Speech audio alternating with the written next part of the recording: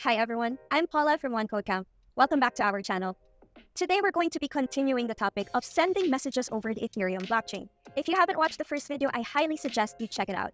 Over there, we looked into the Solidity functions for sending messages over the Ethereum blockchain. Today we're going to be creating a very simple but user-friendly front end for our decentralized messaging app. Let's get started. In our earlier tutorial, we created a Solidity smart contract that can send messages over the blockchain, and we can also get the messages that we have sent or that we have received using our MetaMask wallet address. If you have not watched that part of the tutorial yet, please do go ahead and follow the steps, as you will be needing that smart contract deployed on the blockchain so that you can get a contract address. In this next part of the tutorial, we will be creating a very simple front end so that we have a user interface that actually calls on the functions within our contract. This way, we have a more user-friendly place to access those functions instead of always having to go through Etherscan to send messages or view the messages that we have received. Now, just like our contract, this front end is going to be a very, very simple application.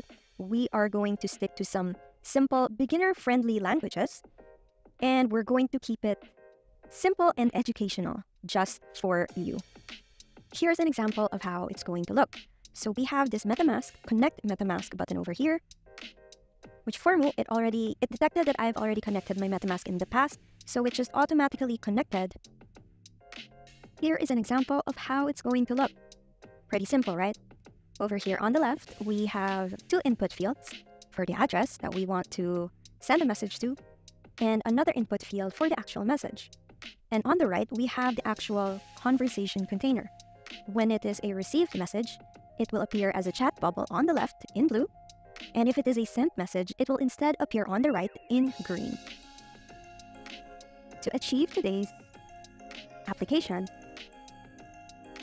to achieve today's output, we are going to be making use of two very special libraries. The first one is Ethers.js. This will help us integrate our front end to our smart contract. And for our styling, to keep it simple, we're simply going to be using Bootstrap. And we're going to do all of this with our trusty Visual Studio Code in the same directory that we created and deployed our smart contract. So let's get started with that.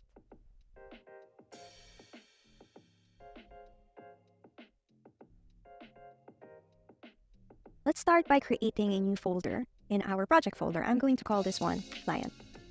And in our client, I'm going to create two files, an index.html file, and a script.js file for our JavaScript. We won't be needing a CSS file because we're going to use Bootstrap to keep things simple for us.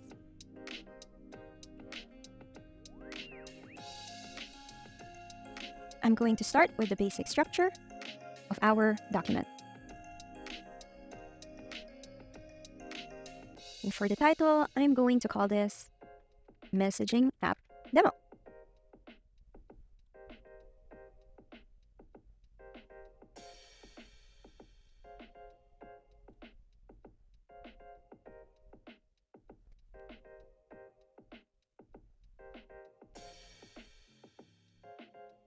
Within the head tag, I'm going to import the Bootstrap library as a CDN.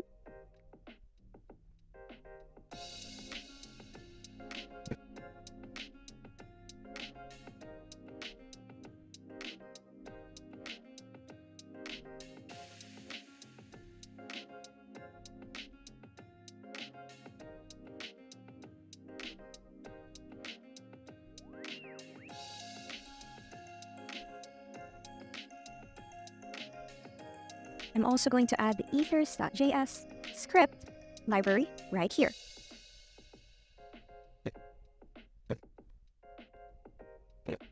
And of course, we are going to add our own script.js file right here.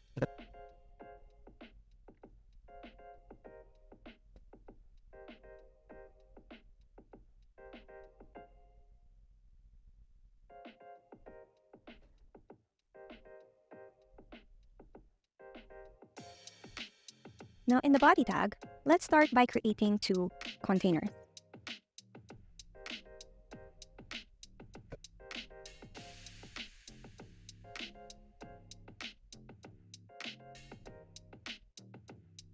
This one will be for our buttons. In another container, this one will be for our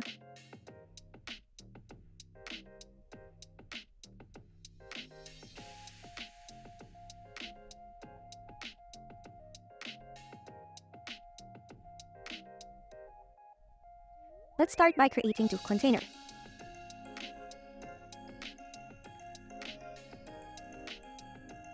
This first one will hold our buttons, our connect MetaMask button, and our refresh chat button. And this one will hold our composer and our conversation body.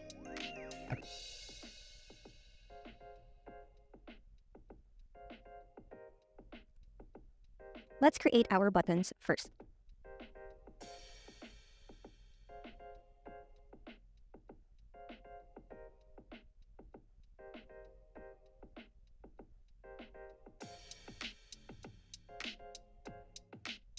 So we want two buttons.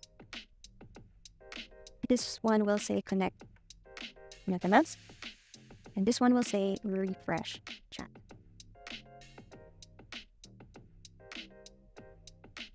Now, if you have the live preview extension installed, you can actually go ahead and click this so we can see our code updating as we go along.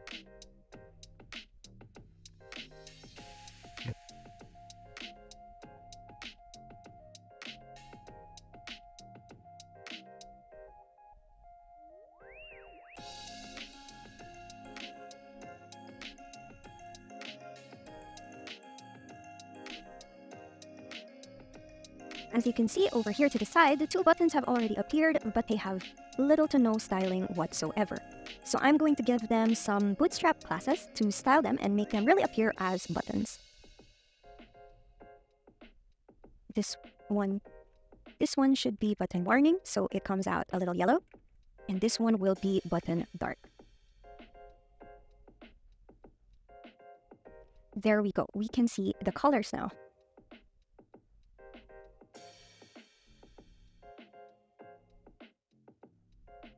Let's try to center these and give them a little bit of margin.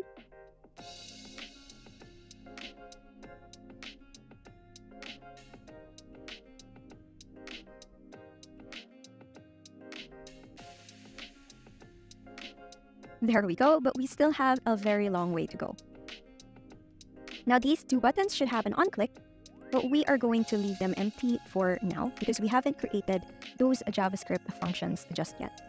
Let's go to our actual app container.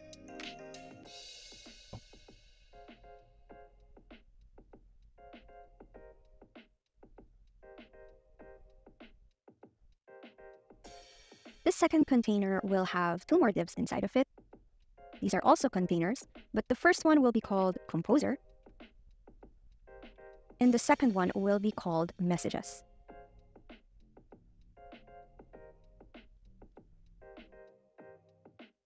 For our Composer, we're going to want to create a form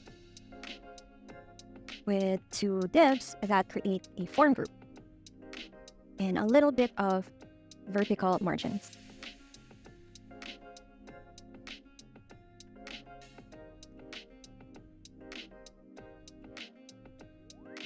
The first one will have a label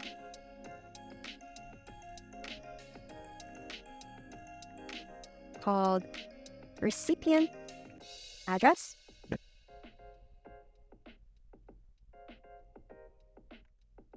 And an input type of text called recipient address.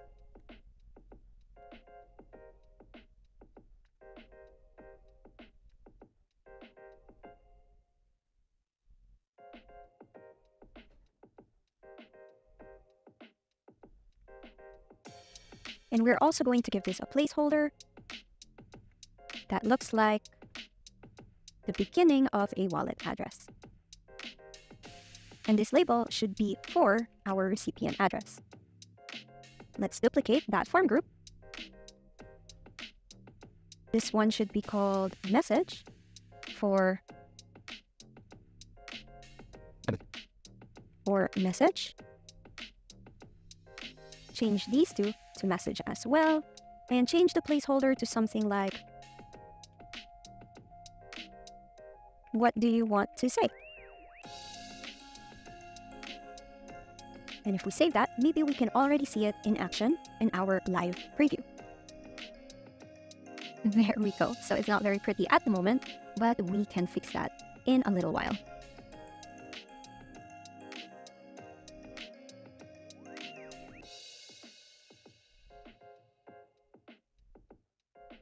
For our messages container, we're actually going to leave it blank because we want this to be filled up by our script later on.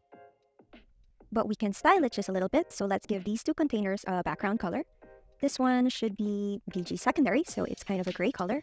And this one will keep it light, but you'll see in a little while why we want to give it a background at all. Now, because we have these two containers within another container, what we actually want to do here is apply some flex properties using Bootstrap.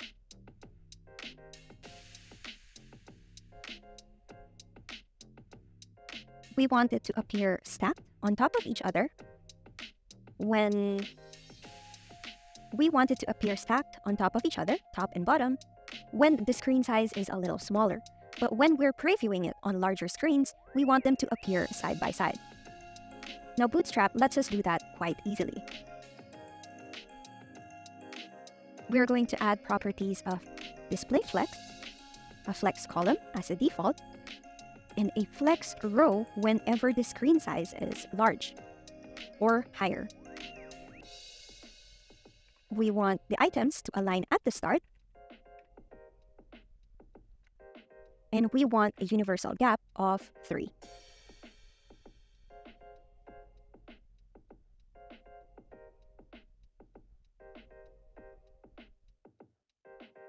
We are also going to give the labels a class of form label, and the inputs a class of form control. Let's do that for here. Form label, a class of form control. And for this message field, let's change this to text area instead.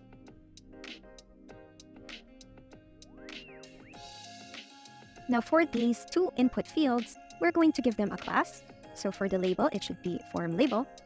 And for the input, it should be form control. Let's do the same over here. A class of form label and a class of form control.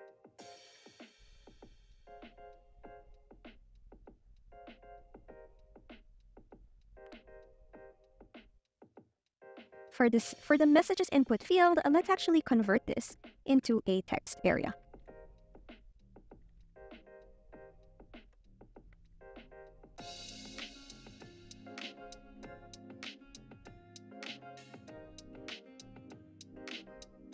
Remove this type right here. Now for our two input fields, let's give them some Bootstrap classes as well. So for the labels, let's give them a class of form label. And for the input, let's give this a class of form control. Now for the second input field, let's actually change this into a text area and give it maybe 3 rows. And this needs to be closed. Let's fix that. It is automatically changing it for me because of this. There we go. Nope.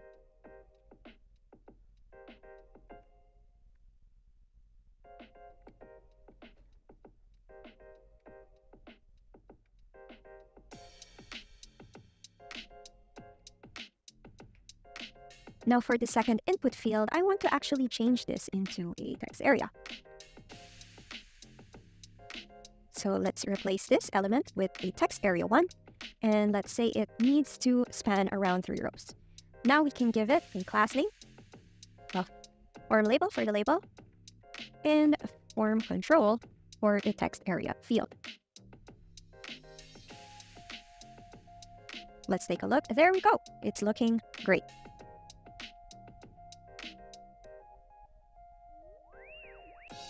Now, how do we actually go about styling the messages if we can't see them yet? So for this part, let's work on our MetaMask So for this part, let's first work on our script.js file so we can connect our MetaMask and actually make messages appear in our messages container.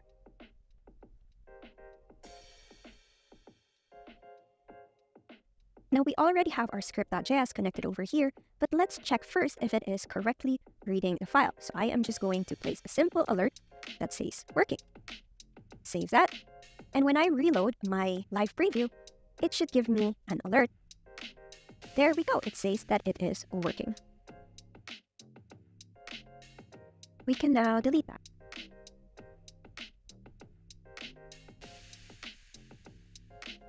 We're going to declare over here two constant variables. The first one being our contract address, which we should have saved from earlier.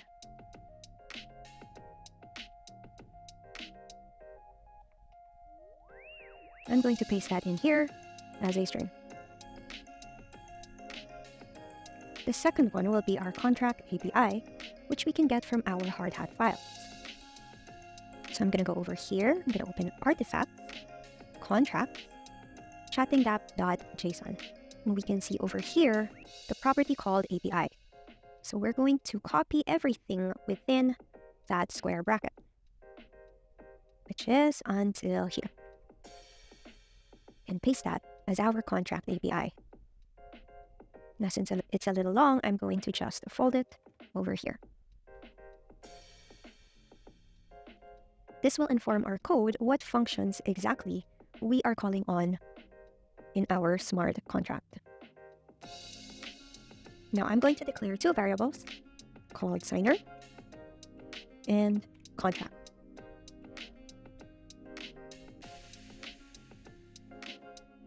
Now if we take a look at the Ether's documentation, we'll see that signer and contract are actually classes that we need in order to interact with our smart contract. The signer is what we use to sign messages and transactions. We're authorizing the network to perform operations on our behalf. That is the user. The contract, on the other hand, represents a connection to the specific contract, which we have declared using the contract address.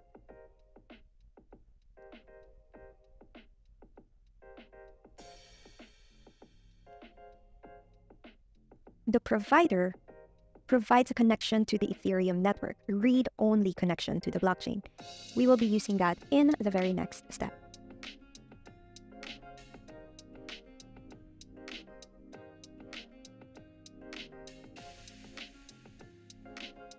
We're going to declare our first async function called connect MetaMask. Now this function will be called later on in two instances whenever they click on the button, the Connect MetaMask button, and as soon as the page actually loads. So we're going to call const provider new ethers.providers.web3provider. We're going to pass window.ethereum. Then we are going to await for MetaMask to request our account connection, and it will provide a list of the accounts available. Then we are going to wait for the signer that is provided by that Ethereum connection. So this should be ETH instead of Ether. And this should be equal to await because we're assigning this to our signer variable. We are also going to assign a contract variable as new ethers.contract object, which contains the contract address, the contract API, and the signer.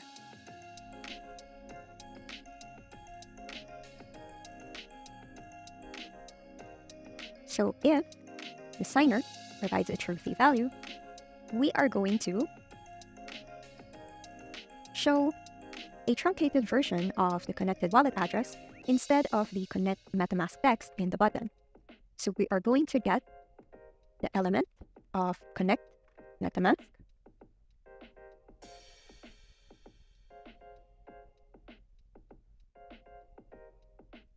that should be this button right here, but it doesn't have the ID yet. So let's call it Connect MetaMask.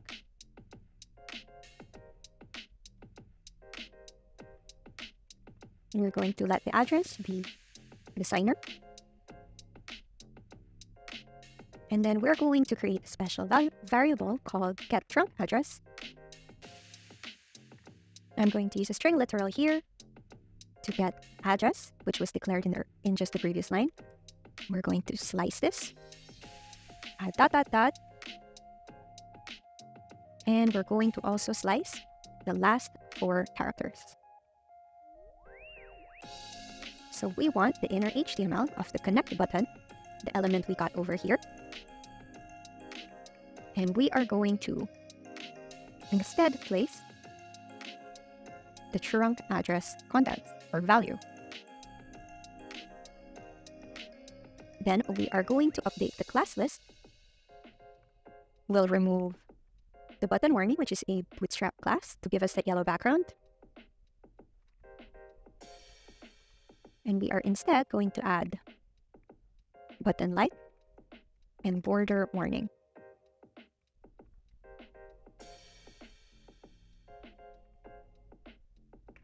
Now, if the signer does not have a truthy value, it will simply show the default styling. The inner HTML should still be Connect MetaMask.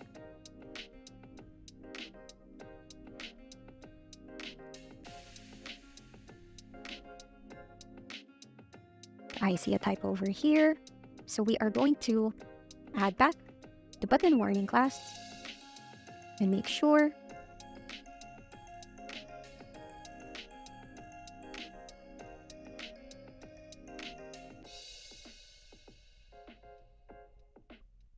the button light and border warning classes are removed.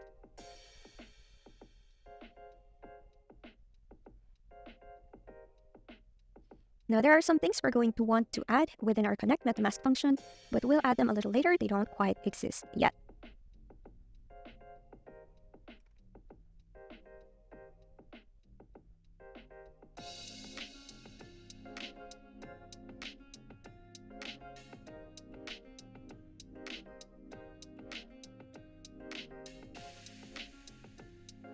First, let's look at some warnings that VS Code is giving us. So over here, I think we've missed a closing curly bracket. There we go. It actually solved most of those errors already. Now we want to create another async function, this time for sending messages. So this should be called sendMessage. We are going to take the value of the input field. This is getElementById. We are looking for the input field connected with our recipient address right over here. And I can see another typo over there. So this ID recipient address, let's just copy it to be sure.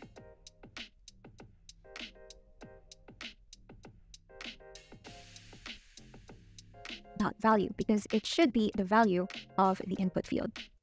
And we're going to do the same thing for the message. Let's look over here. So the ID is message.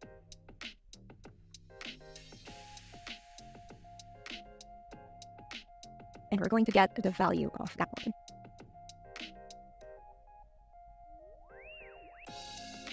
Next, we're going to call on our contract variable and actually send the transaction.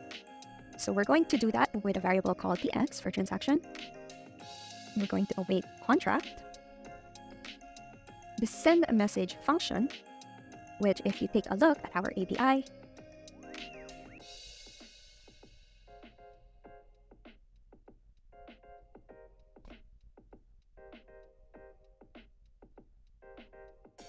if you look at our contract API, it is right here.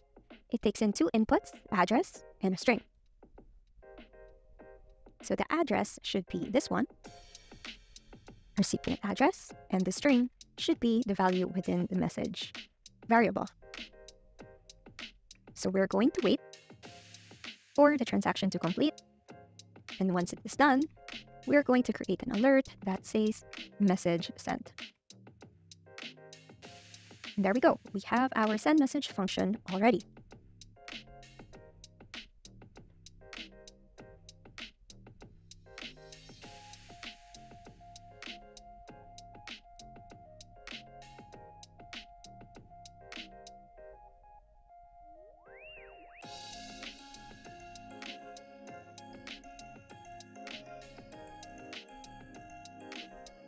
Let's connect these two functions with our front end already. So let's save those first. First, we have the connect MetaMask function.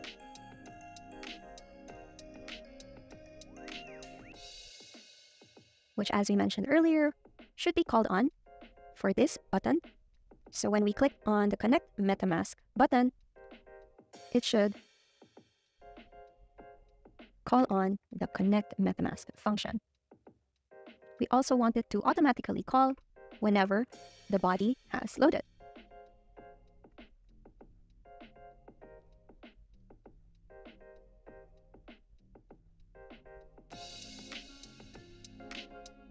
Now over here in our form, we actually haven't added a send message button yet.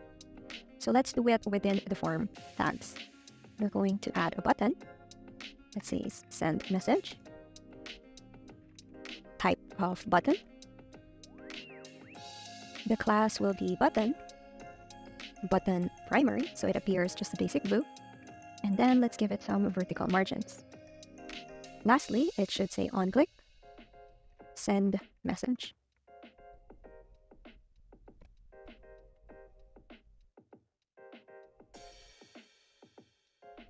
When we take a look at our preview, we can see that the send message button has already appeared, but it is not connecting MetaMask immediately on load. So let's take a look at our terminal. So our terminal is saying that the method ETH_request account does not exist, which makes sense because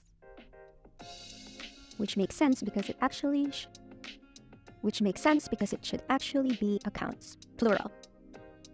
Let's take a look at it then.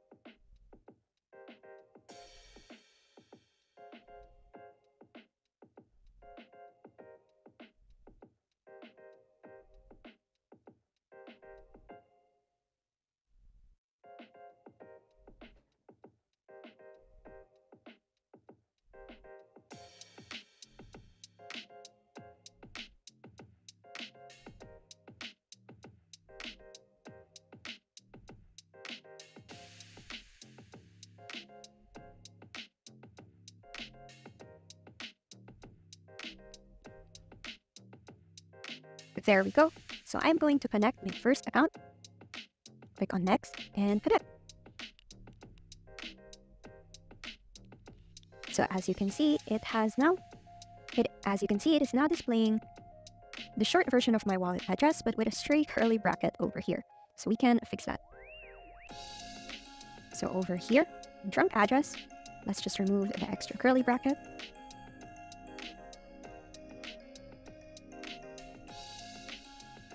And when we connect MetaMask again,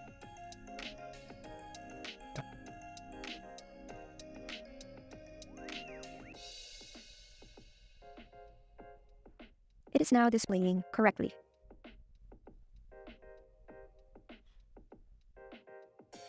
We can also test our send message function to see if it's working, although we won't be able to see the messages display live just yet.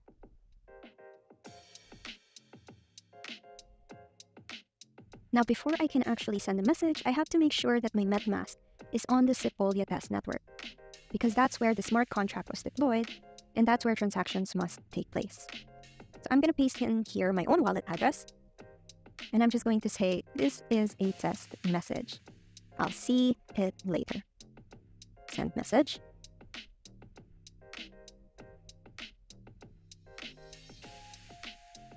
I'm going to paste my own wallet address in here. I'm going to type, "This is a test message. You'll see it later."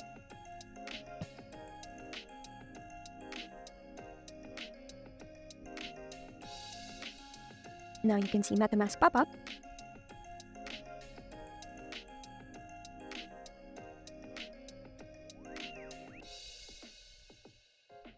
It's letting me know that this is a send message transaction with the wallet. Is showing me that it is a send message transaction or function with the contract address written right over here. These are the gas fees. I'm just going to click confirm.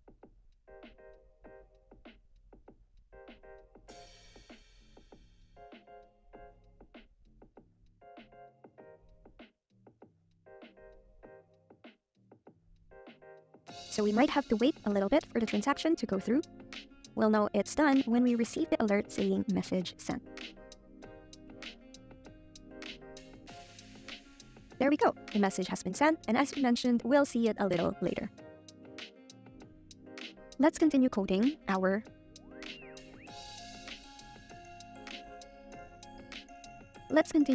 We're on to our very last function, but for this one, we've got a lot of things that we want to accomplish with the sent messages appearing on the right and the received messages appearing on the left. More importantly, we want them displayed in order of time sent.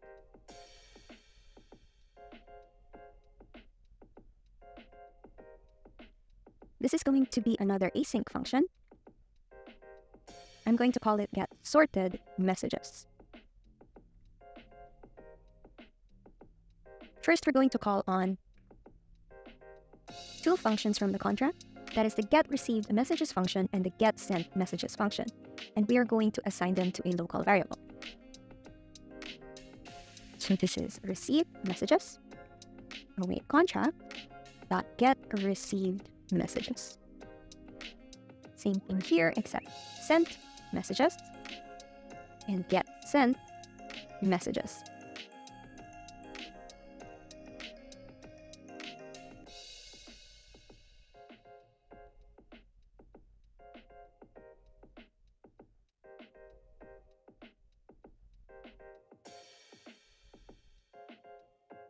Now we are going to store both of those into a larger array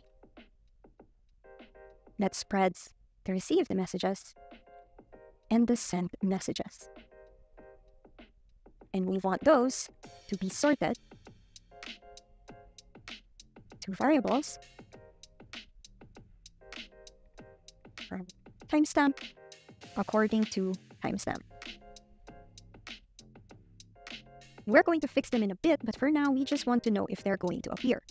So let's create a variable that gets the messages div, document, get element by ID, where the element we're looking for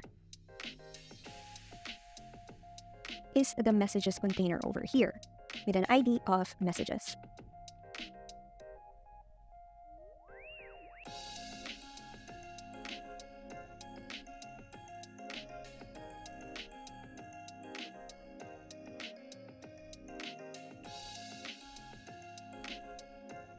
And for now, this is going to look a little ugly, but we want the message div in our HTML to be equal to all messages. Let's save it and take a look at our live server.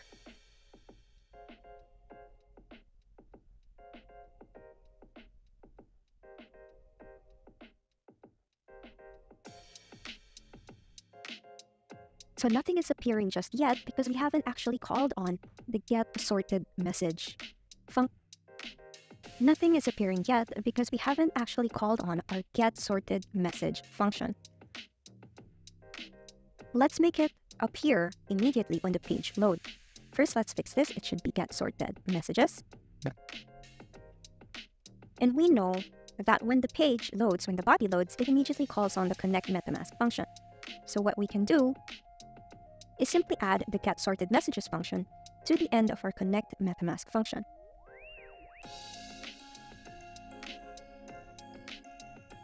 Let's save that and take a look.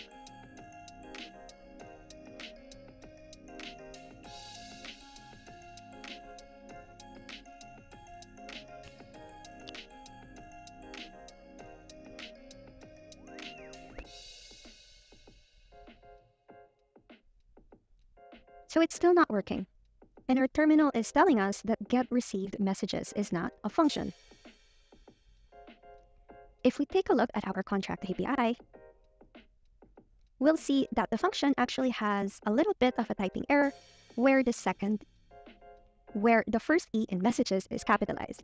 Now, since we can't go back and change this, the contract is already deployed, we're just going to keep on using this exact capitalization.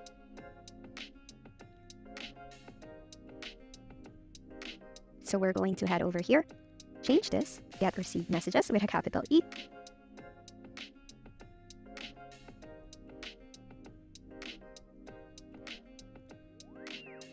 Let's take a look at our demo. And there we go. So like we said earlier, it is a little bit ugly, but at least we can see that the data is coming in and it is in fact displaying on our front end.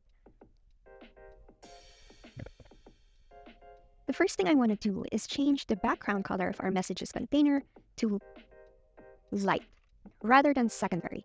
So it has a lighter shade of gray as opposed to white, which is what we earlier thought it would be.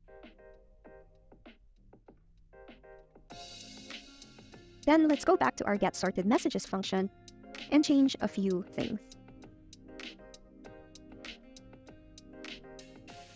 First, I'm going to comment this out for now.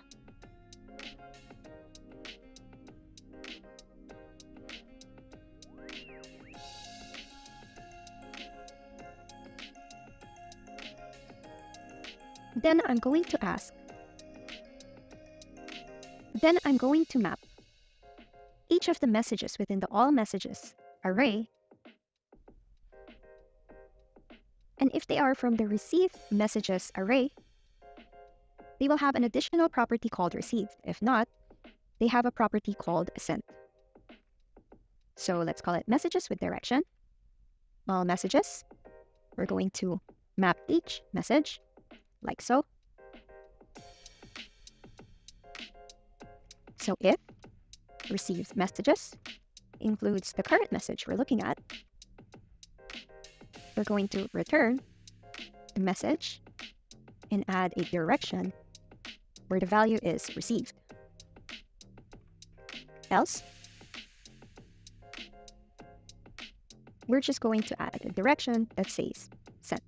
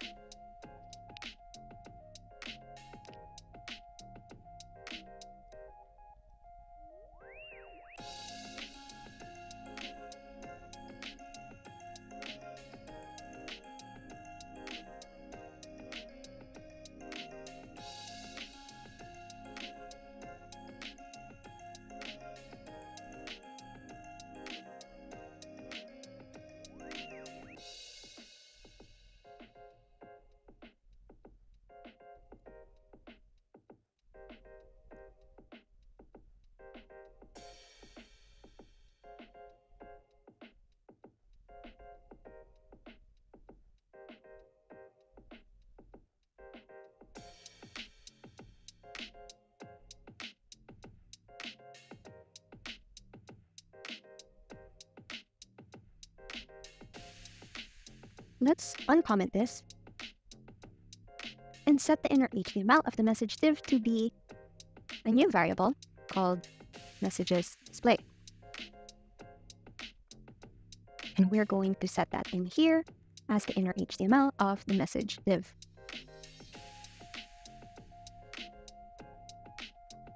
Let's return to our messages with direction. So messages with direction for each message. If the message direction, which we set over here, is equal to sent, we're going to create a message row, create a new element, which will be a div.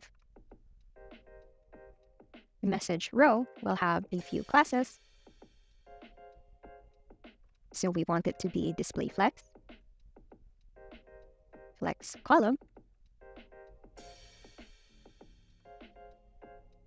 And we want to align items to the end.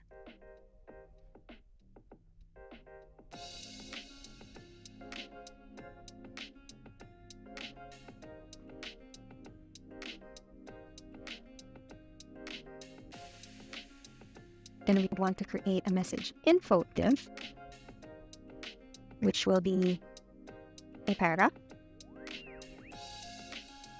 We're going to create a trunk address, again, like earlier. But this time, we are going to slice the recipient field. The first 4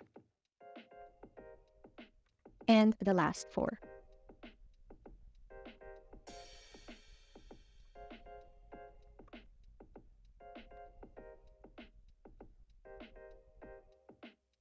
And the message info div should have an inner HTML of sent to the trunk address on the message.timestamp.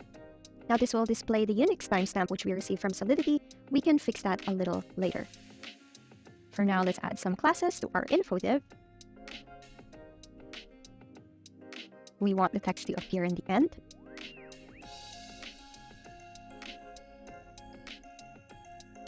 We want the text color to be secondary.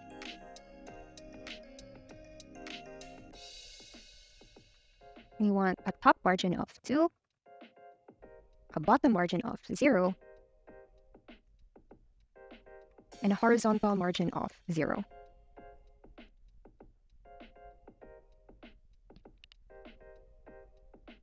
And we want the message info div to be appended to the message row, which is a flex element.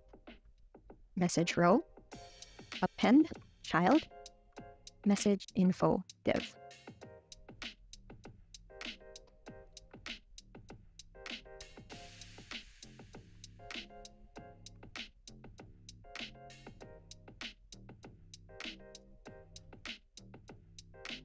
Now we're going to do something similar for the actual message content, which we are going to call a message node. So we are going to create another paragraph element.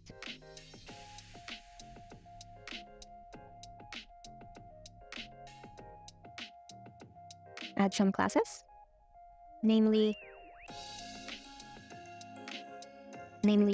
lead for the typography, a success background, which will be green, a little bit of padding,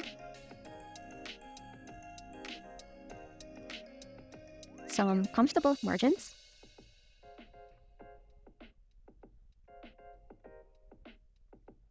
we want the message node to be rounded like a chat bubble, and we want the max width to be 50% of the available width. And we want the minimum width to be 50% of the available area.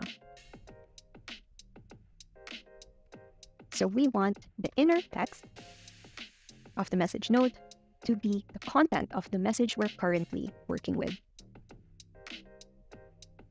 And we want the message node to also be appended to the message row. And finally, we want the message row appended to the messages display.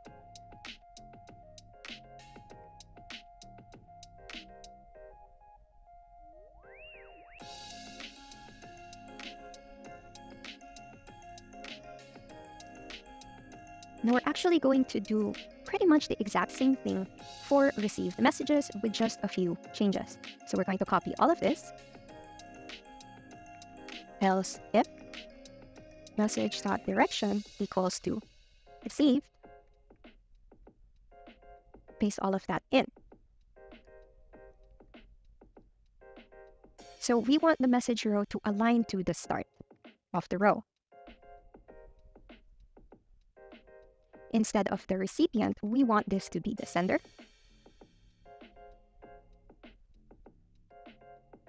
We also want the text to align from the start.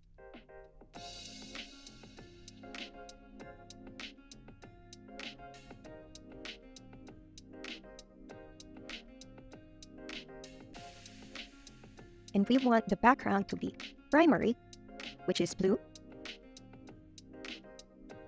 And we want the text here to also align at the start. Whereas the sent messages should align towards the end.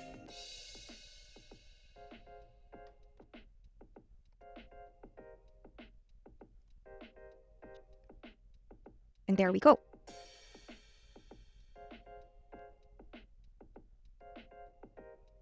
So we actually want this to display all of this. Let's take a look at our front end, see if it's working.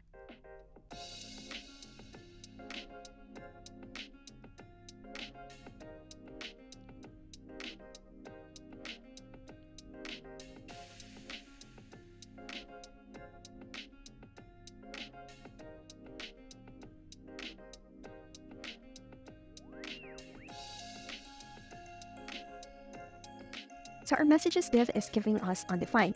And our terminal says that the new child element contains the parent, and we can see this on line 177 of our script.js file. So if we take a look over here, we try to append the message row to the message row. This should in fact be the message node. Let's see if we made that mistake at the other section. So on line 208, I made the same mistake. Let's fix that.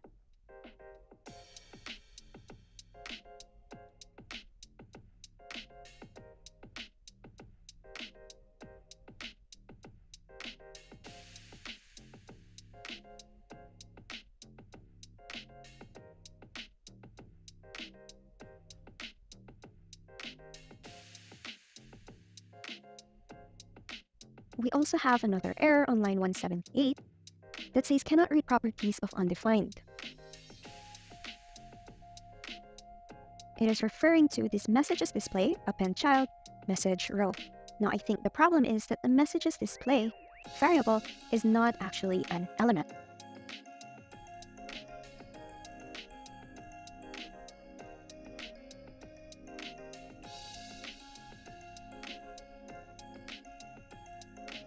So let's try changing this to an element. Create element, which will be another div.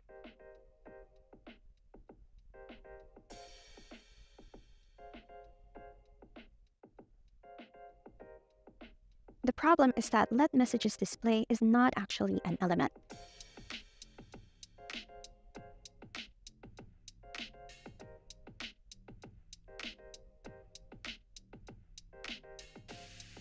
Let's work around this for now by simply using the message div as a container to which all of our message rows are appended. Now this will create some imperfections later on.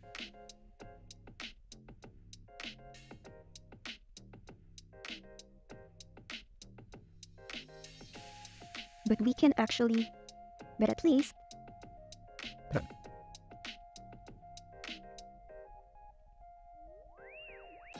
the problem is that let messages display is not actually an element that can be appended to. Let's work around this for now by simply using the message div as the element to which all the message rows get appended to. Now this will create some imperfections in the front end, but at least we can get our app working. So let's look for the instances of messages display, which there are two of them. We're just going to change all occurrences to message div. We will also need to change the message node text to a light color. So let's add it over here, text light. And here as well, text light.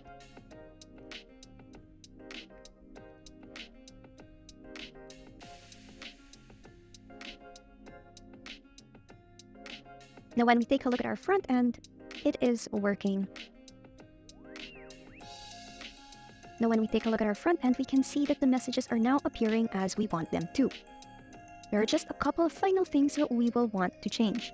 So this should say from instead of to, because it is referring to the address that sent the message. And we will want to change the timestamp into something human readable. The last thing we want to do is change this into human readable timestamp. So we are going to create a new variable called message date. We're going to create a new date object with the message timestamp multiplied by 1000. Now here, instead of the message.timestamp, we're going to call it message date and convert it into a locale string. And we're going to do the same for the other section.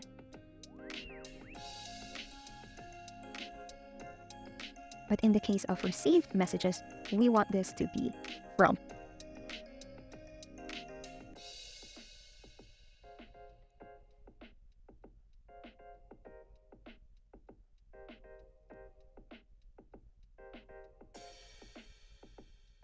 And this should actually have parentheses because it is a method.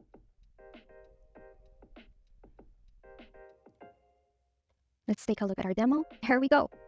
It's a lot more presentable now.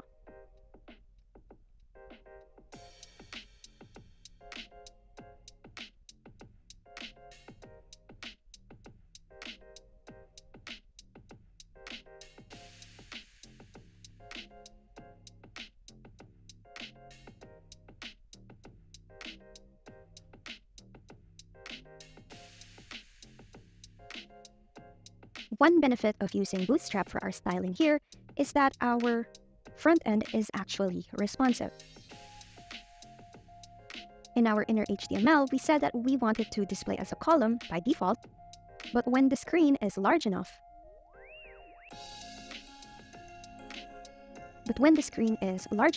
it will display as a row. Let's see how that looks. Here's how it looks on larger screens. The composer interface and the conversation are side by side.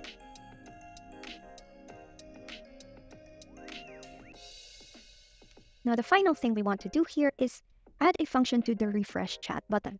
And as mentioned earlier, this will contain some imperfections because of the way we wrote our messages display code. Let's take a look at that right now. In our refresh chat button, we want to add the get sorted messages function. Now, whenever we click on refresh chat, it will immediately call on all of the messages saved on our smart contract. However, it does not care if those messages are already displayed on the front end. So when we refresh the chat, it will simply append everything. This is different from when the page loads for the first time, and it simply calls on the messages to display them on a clean slate. Now, this is a front-end imperfection, and you're free to find your own creative solution to this imperfection. One final thing we want to add to our application before we can be satisfied with it is related to the network we are connected on. Now, since our smart contract was deployed to the Sepolia test network, we are going to want to make sure that our users are connected to Sepolia before they start interacting with our application. We're going to do that with our connect MetaMask function. So let's head back to our script.js and look for our connect MetaMask function.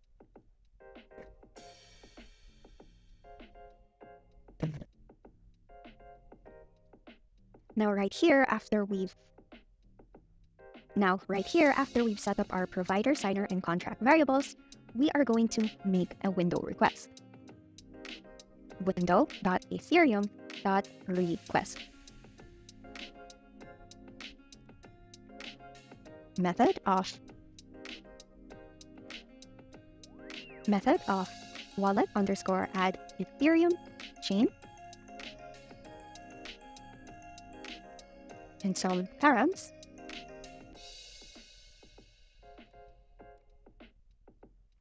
Chain ID will be the chain ID of Sepolia, RPC URLs,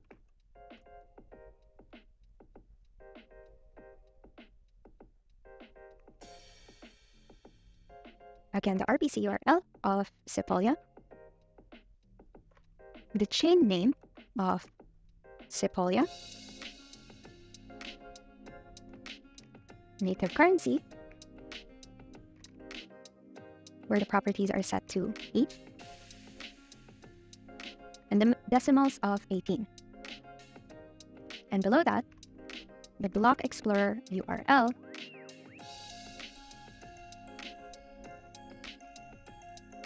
which is sepolia.etherscan.io.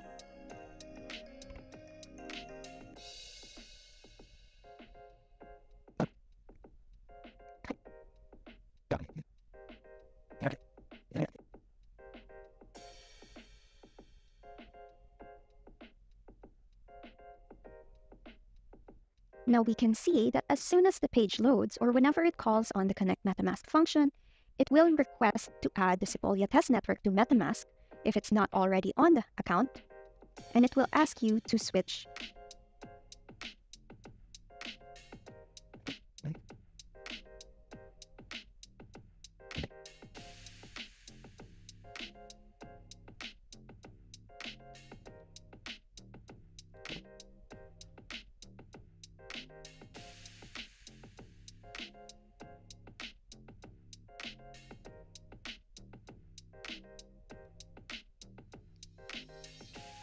And there we go.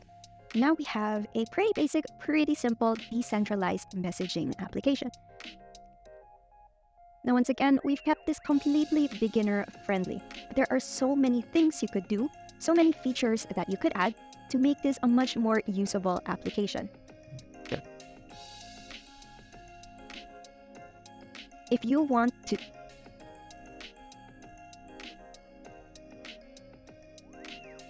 to pick up this app and turn it into something more advanced, please do let us know. We would love to see what other features you can think of to improve this application.